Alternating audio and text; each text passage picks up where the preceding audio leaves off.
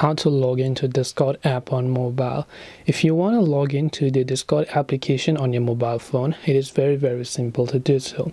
All you have to do is go ahead and then first of all make sure to launch the Discord application from your Play Store or your App Store after you've downloaded them, right? By the way, first of all, if you don't have an account, you can tap on the register button that you can find there. But if you already have an account and then you want to log in only, just tap the login option there. Now you just have to go ahead and then enter the email address that is associated with your Discord account right over here, right?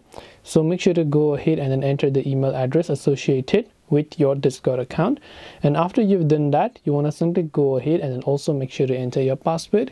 Once you've entered that, when you tap on the login button, you will be successfully logged into your Discord account. Now in case you happen to forget your password sometimes, you can tap on forgot your password button right over there to reset your password. Otherwise, if your details are correct, once you log in, you'll be successfully logged into your Discord app on mobile.